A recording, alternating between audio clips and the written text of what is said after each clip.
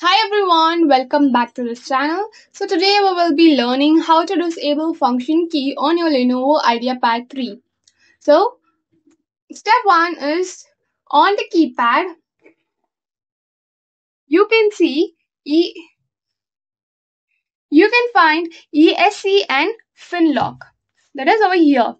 So also there's a light over here. If you press it,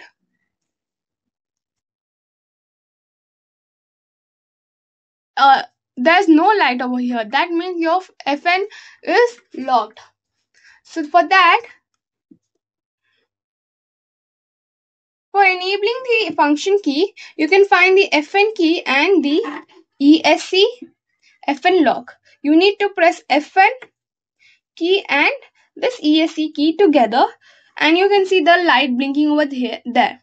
So that's how you can enable the function key.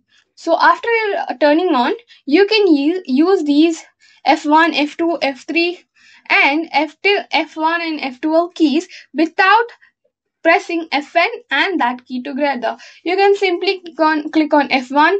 If you click on this mute button, it means that your F1 is working. And if you click on this any other button, the mentioned here you can see that this is the volume less and more button. When I click on volume less and more button, I cannot find anything. That means that the upper things are not working, but the function keys are working. So that's how you can enable the function key on your Lenovo IdeaPad 3. Thank you for watching. If you think I helped you in some way, do like, share, comment, and don't forget to subscribe to this channel.